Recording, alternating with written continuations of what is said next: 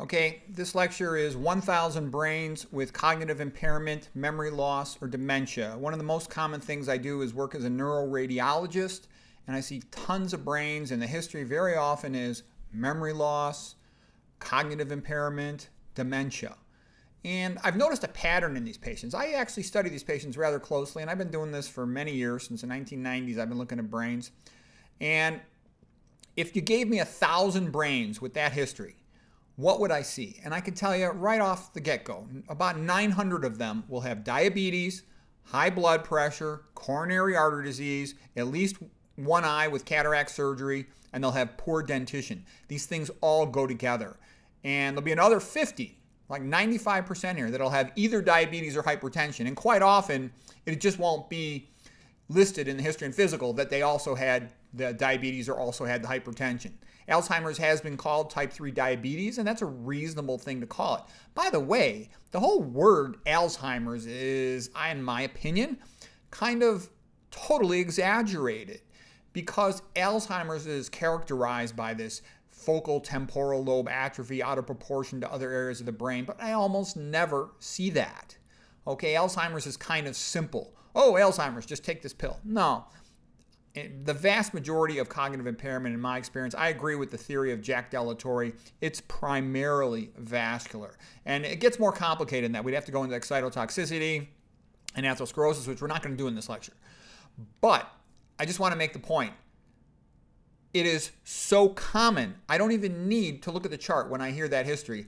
I know about 95% of the time that patient's going to be hypertensive with coronary artery disease, diabetes, and probably have had a cataract or some other similar eye disease. They're all vascular, the old people eye diseases. Cataracts, glaucoma, macular degeneration, hypertensive retinopathy, diabetic retinopathy. They usually will have poor dentition that predisposes them to leaky gums, as well as they probably have leaky gut, perhaps, inflammation and everything that goes with that, a slight prothrombogenicity, increased tendency of the blood to clot. Most diabetics are hypertensive. A lot of hypertensive people eventually become diabetic. Hypertension is the most common cause of brain lesions. Most common thing we see are just little lesions near the center of the upper brain called periventricular flare hyperintensity. That's the MRI term for high signal near the cerebral ventricles. And low blood pressure is worse than high blood pressure. You drop your pressure too low, you don't got enough blood supply going to the brain. So you got to be careful not to overtreat hypertension.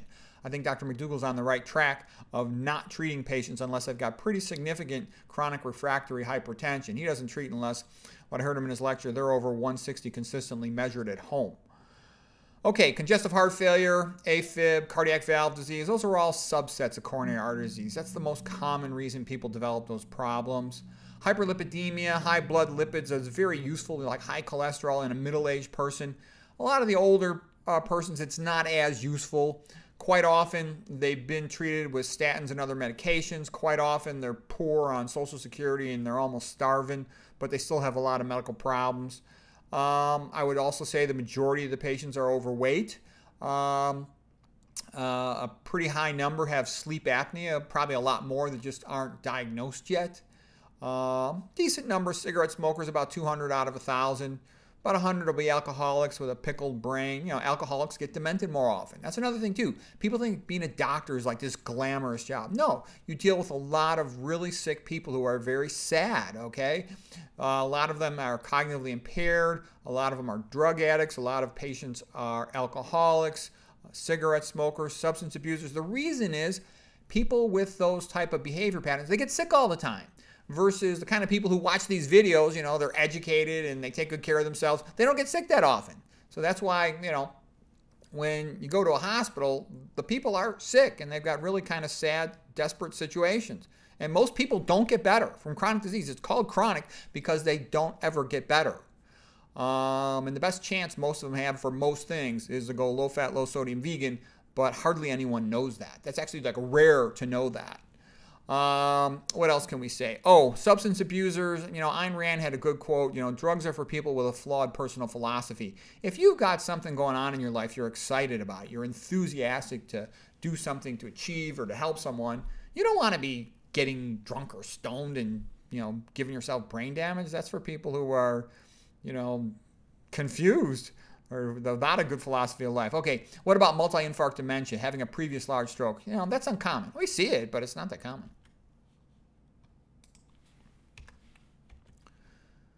Okay, what else will I see? Traumatic brain injury. There's a lot of persons with traumatic brain injury. It's under-recognized how common traumatic brain injury is with soccer. I've seen kids have to drop out of college for brain injuries from hitting the ball with their head in soccer. A lot of other sports, people get concussions and whatnot, like football, of course, boxing. And there's other sports, too. This MMA, I mean, if you're doing a version of MMA where you don't have head trauma, then it's a good exercise. But if you're getting head trauma, that's not good. You're at risk for cognitive impairment. That's, I think, pretty clear. Motor vehicle crashes are a very common cause of traumatic brain injury. And, of course, there's other ones. But Parkinson's disease, yeah, we'll see it, but it's not that often I see it as the cause of dementia. Huntington's chorea, amyotrophic lateral sclerosis, those are really, really, really rare diseases. Women who had a hysterectomy before 35 years of age, they now no longer menstruate, so they take on the risk of a man. They're not able to give themselves that phlebotomy every month, so to speak, to lower their hematocrit and lower their blood viscosity so they get more hypertensive. And if they're not careful about their risk factors, they're predisposed to a lot of vascular disease. I've seen a significant number of them hypertensive and having cognitive impairment in their 50s from that. What about treatable tumors? They're rare. I mean, once in a while we'll see a meningioma, that's a benign brain tumor that can be resected and the patient's cognitive function will improve. Meningiomas are a relatively common brain tumor, but it's uncommon to see a big one that's causing cognitive impairment. That is rare. It's even less than 1 out of 1,000. I put 1 to make the numbers work for 1,000, but it's less than 1 out of 1,000 patients do I see that. Treatable communicating hydrocephalus. Now, there's different debates about how common communicating hydrocephalus is. It's also called normal pressure hydrocephalus, NPH. But in terms of seeing a case where the patient actually really has it and really goes for surgery and really gets better, that is quite rare. Okay. Subdural hematomas, they're undiagnosed and they get it drained and they get better. That's also rare. It happens, but it's rare. I'm putting those at about 1 out of 1,000 in that ballpark. What about infections causing cognitive impairment? Usually, infections are more of an acute process. They're also rare. It's uncommon for an infection to be a chronic cause of cognitive impairment. Yes, of course, it does happen, but uncommonly. And you can have sequela, cognitive impairment as sequela of a previous infection, but then everybody knows they had the previous infection, okay? Other things, it used to be syphilis back in the 1800s, early 1900s was very common. Now it's very rare. I hardly ever see a syphilis case. Lyme disease, Chris Christopherson had that. They initially thought he had Alzheimer's. That's an interesting one. You can look that up if you're curious. West Nile virus, mad cow disease. There's a lot of talk about that, 15, 20 years ago, but hardly ever does one see it. Jakob Creutzfeldt disease is sort of the similar version of that, not as exciting or as often talked about. Autoimmune limbic encephalitis, that's like that book, Brain on Fire. Hardly ever see that. And that sometimes can be more acute as well.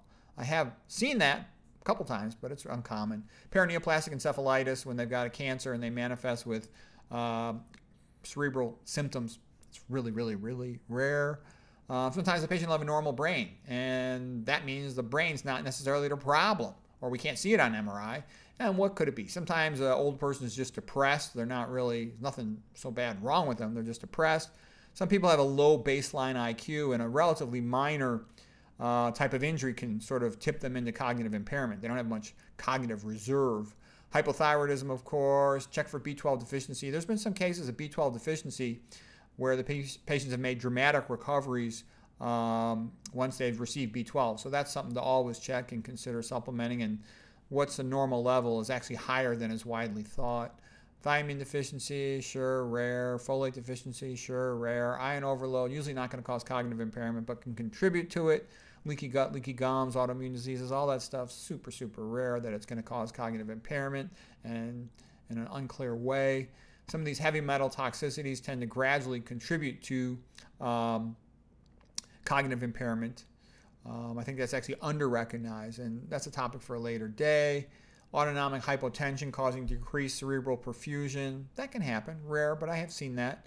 Medication side effects, I think that's more common than is widely realized, and that's a whole big topic. So if anybody's cognitively impaired, I would go through all their meds and see if it's potentially due to that. Up-and-coming causes of cognitive impairment, of course, the vaping, like smoking cigarettes, MJ, THC, that stuff is bad for the brain, okay? Don't let anybody tell you otherwise. Opioids, unfortunately, I see a significant number of that. I've seen a lot of patients have strokes from opioids. They become hypoxic. Potentially, they had an episode of being comatose. They don't, from respiratory failure, and they don't get enough oxygen to their brains. I've seen that. Surprisingly often.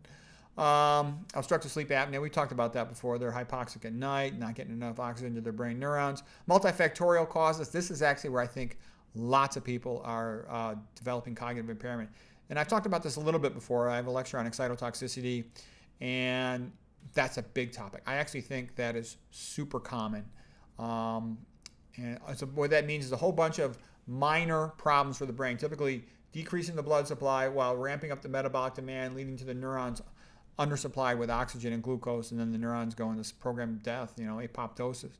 That is really common, but it's not widely known, and I'm actually putting together a better lecture on that. I made a lecture before, but I'm going to go into more aspects of it in the future because it's a fascinating subject.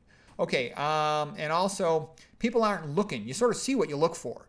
And I think over time, persons taking care of people with cognitive impairment should look more carefully for what is their dietary history, their heavy metal exposure history, their occupational history, the level of water filtration. All of these things contribute to whether or not a person has good or poor cognitive function. So anyways, just to give you an overview, and then what was the big point of this lecture?